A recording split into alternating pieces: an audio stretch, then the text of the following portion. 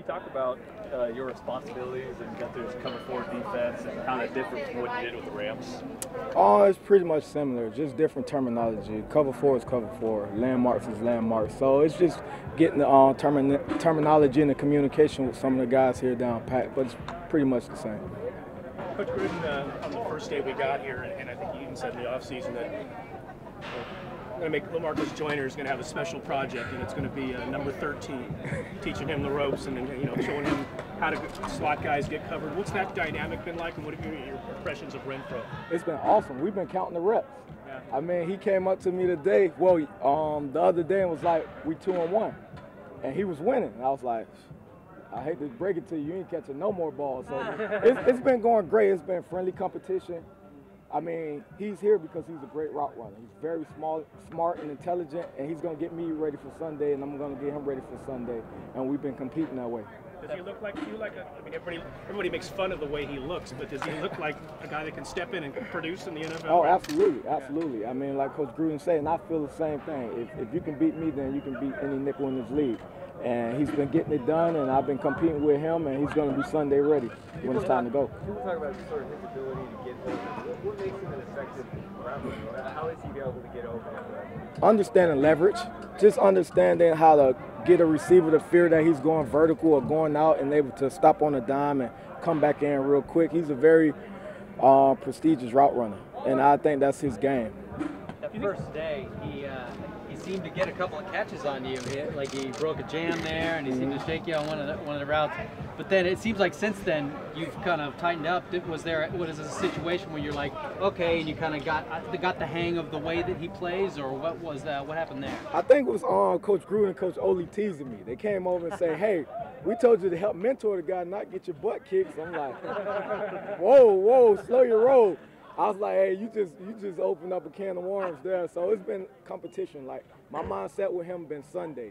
Game on the line, it's third down, game on the line.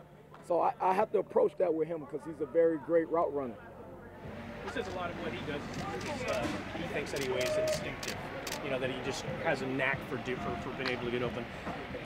Is playing defense sometimes the same way? Obviously, you need to know your scheme, but especially when you're in the slot, you have to kind of have an instinct on where things are going to go? I'm a whole believer in this. There's no ability advantage in the league. Everybody is equal. I mean, he can go out there and tear me up. I can go out there and tear him up. So with him being instinctive, I have to know what routes are coming. What route tree can he possibly run?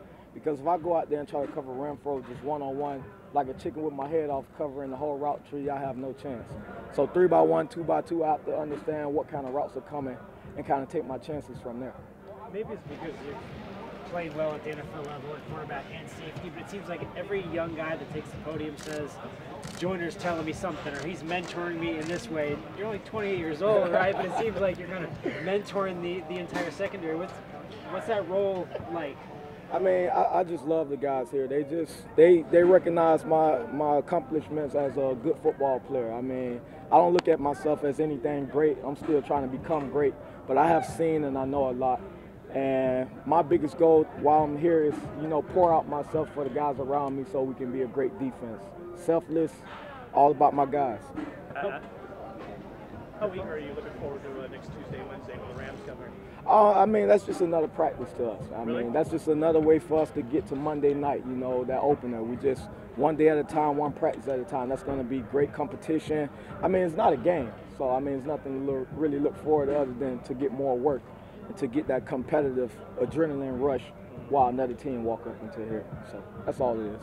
There's been a lot of focus for you on the slot, but you've done so much safety work in your past that you feel like, all right, the scheme is in my mind. If I were to go back there in a pinch, do you think that you could do that, or would you want to get some reps in there somewhere this summer? Or? I mean, it's something I've been doing all my life, so It's almost like Renfrow said. That's something that's instinctual.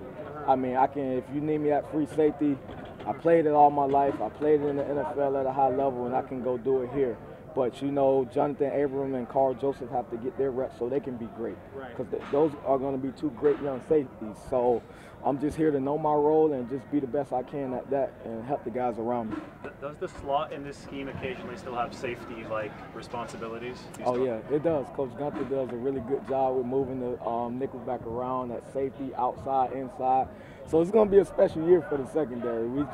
We just haven't shown it yet. We're just going through the basics, but it's going to be a lot of fun for the secondary. For the first 2 years of his career, Garyon Conley has had very little to do in training camp. He's been hurt, and he hasn't been able to, play the way he wanted to. And then last year, when the season started, he got to be one of the better cover corners in the league by analytics, anyway. What do you see from him now that he's practicing every day, and what kind of corner? How good can he be? I mean, from what I heard. And for what I see now that I'm witnessing, it's the spirit.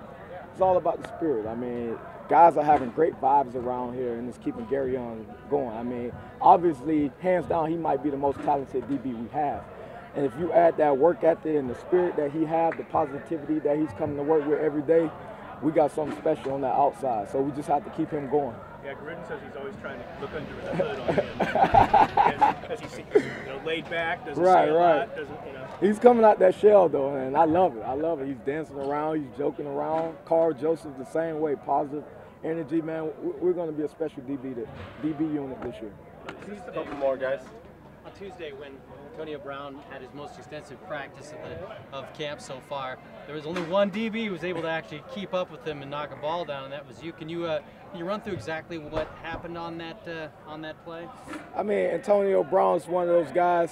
It's like Sunday. Every rep against him and Renfrow for me is Sunday, and you know that if he's out there, the ball is coming to him. So I just locked in and I competed, because if you don't compete with Antonio Brown, he's going to embarrass you. And he's going to rub it in your face. And I didn't feel like having a down practice that day, because I didn't want to see him dancing with the stars. So, so I had to compete. It seemed at the end, though, you kind of rubbed it in his face a little bit, but you guys slapped hands. What's that camaraderie been like between you two? Brotherly love. He's like that extra, when you grilling, that extra fire barbecue pit, what you need to bring the juice to make it that 400 degrees. When he's out here, we on fire, man. We need him. He's that extra gas that you need in a science experiment that's going to help get things boiling. That's what he do. When he's out here, everybody's on fire, because we know if you're not on fire, then he's going to set you on fire. So you have to be ready, for sure. Is this the first time in your career that you've been exclusively slot? No, with the Rams for 3 years, I was exclusively slot. Well, I got reps at corner and safety, but it was mostly slot. Okay, well, I thought it was more, there was some more safety last year, for sure, right? Past 2 years. Okay. Past 2 years with Coach McVay. Okay. One more, guys. There was a rep today in the team session, I think, where it was you and Burfict had a little exchange. I couldn't tell who was saying, but somebody was just saying, "Talk to me." How much are you guys emphasizing communication, and how big of a role is Burfict playing in this? Just knowing, how much he knows the defense and then being the It's Burfict trying to get the best out of me. Like when you think about a guy like Garyon, he's more a shell guy, but now he's coming out the shell. Me, I'm more lead by example, but now I'm communicating more. So Burfict is just trying to get me to do that communication every down and distance, so we can become that much faster as a defense. So I have to do a better job, and I appreciate the point that he's trying to, squeeze that out of me.